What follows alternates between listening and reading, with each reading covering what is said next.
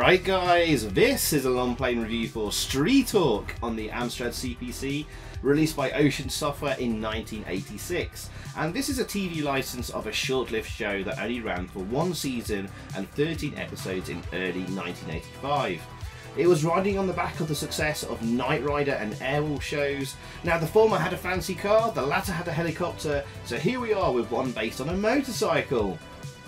Okay, so the opening of every episode had this premise narrated, which will give you a bit of a background. Okay, here we go. This is Jesse Mack, an ex-motorcycle cop injured in the line of duty, now a police troubleshooter. He's been recruited for a top-secret government mission to ride Street Hawk, an all-terrain attack motorcycle designed to fight urban crime, capable of incredible speeds up to 300 miles an hour and immense firepower. Only one man, Federal Agent Norman Tuttle, knows Jesse Mack's true identity. The man, the machine, Street Hawk. There we go. And let's start off the Amstrad version here. This came out nearly 2 years after the series was cancelled. Released in late December 1986 for the Amstrad, but the TV series had had its last episode on the 16th of May 1985. And this had a troubled development history, which we'll talk about in a bit. Now here we're on the title screen, no loading screen picture, which is missing on the disc version we're playing here, but it is on the tape version, but we're not missing out much. Now, the music on the title screen is nothing like the famous-ish Street Hawk theme song by Tangerine Dream. And guys, after this video, go and check out the opening theme and intro to Street Hawk, the TV show on YouTube. It is so achingly an awesome 80s. The music, the video, and oh my god, go and watch that after this video. I'll link in the description below. Why they haven't used the music for that here, I do not know. Perhaps they didn't get the license for Tangerine Dream's music. But anyway, off we go. And we're on the Street Hawk. Watch out for the scrolling messages at the bottom of the screen there. Three villains are rushing back to their hideout in the country, where they have a girl captive. There I'm using my turbo, more on that in a minute. You have to stop them. And then we get another message going, a wine store is being robbed by 3 punks. And now we've got a timer, well, a distance meter at the bottom right corner, ticking down to the robbery, and we've got to basically pull up when the that reaches 0, just above robbery, and will be any second, and then you'll see what happens. Oh, actually, the bad guys are in the black cars, and we can shoot them. Watch out for the men in the manholes shooting. Right, very near the robbery, breakdown, don't go past it, got to go really slow, get to 0, and there we go. We switched to a side-on shoot-em-up section. We have to shoot the 3 robbers, and there we go. Carry on, and it says a kidnapper is ahead of you, get him. So now we've got to chase up to a kidnapper and shoot him. Now the Street Hawk has armour. When the armour reaches 0, the bike is immobilised and it's game over. You can see the armour meter there below the speedometer. Turbo shows how much turbo we have left, which is not much. That will get replenished after this. That's the guy we were needed to catch. And we should get a little message pop up in any second. There's a laser overheating thing there just below the turbo, and then there's air jet. That's how many times you can jump in the air. Oh, we've got the message here. Well done, Jesse. You stopped a kidnapper. Hey! Okay, but you also got to watch out for the temperature of the bike. It says temp there. If you go above 60 miles per hour, the temperature starts warming up. So if you don't want that to happen, stick at a maximum of 60 miles an hour. So there you go, I'm about 60, 70, try to judge my speed, weave in and out the traffic, and then we get another message come through about a wine store being robbed, by 3 punks, and that's pretty much it. Well, I think we do about 2 or 3 of these robberies, and then we get the final mission where we have to shoot the kidnapper's car. Oh look, there you can jump there. Well, actually, guys, the scrolling is actually really nice here. And there's a good range of stuff. You've got the turbo, you've got the jump, and got lasers. And that's all done really nicely, actually. This driving section is actually pretty good. It's just there's not much more to the game. Once we get the kidnapper, the game just loops. It's one of the shortest Amstrad games I've played, actually, from a full-price publisher like Ocean.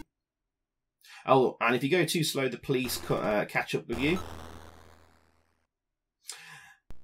So that's why you need to use the turbo to get away from the police. And we've stopped another kidnapper. So we're now basically on to the final mission. And we should actually change scenery into the countryside here. Okay, so this was developed by Choice Software. They were known for doing Spy Hunter, Platoon, Daily Thompson's Decathlon, Beachhead, Mario Bros, Raid Over Moscow, New Zealand Story, etc. for the Amstrad. But the actual coder here has not been given any credit in the game or in the manual or anything. The Specky version, according to World of Spectrum, was done by Paul Owens, the coder, and F. David Thorpe, the graphics artist. David did do graphics work on the Amstrad games like World Games and Loading Screens for Head Over Heels, Movie and Short Circuit. So he may well be doing the graphics here because this looks like a Specky port. We don't know if Paul was the coder here, Paul Owens. He did pretty much only Specky games.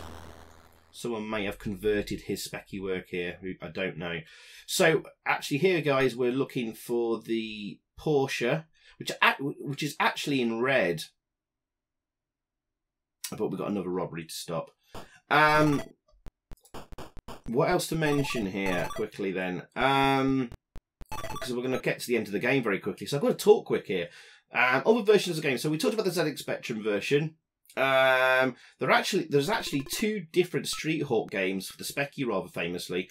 From what I can understand, this game was advertised in catalogues and orders were taken by customers for Street Hawk, but for whatever reason there was delays in making the game. So a rushed out version from Nigel Alderton and Joffa Smith, known as Street Hawk Subscribers Edition, was made. Oh, there's the Porsche! That's the Porsche we need to shoot. That's the final bad guy. And we've done it. That's basically the end of the game, and then it loops.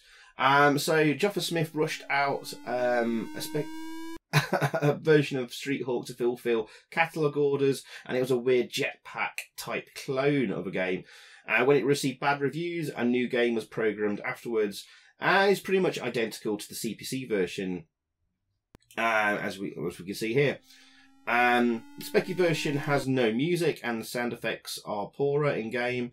The Specky version also tries to cram in the speed, damage, turbo, etc. levels into a squash dashboard at the bottom of the screen, like you would have as if you were riding the motorbike from behind.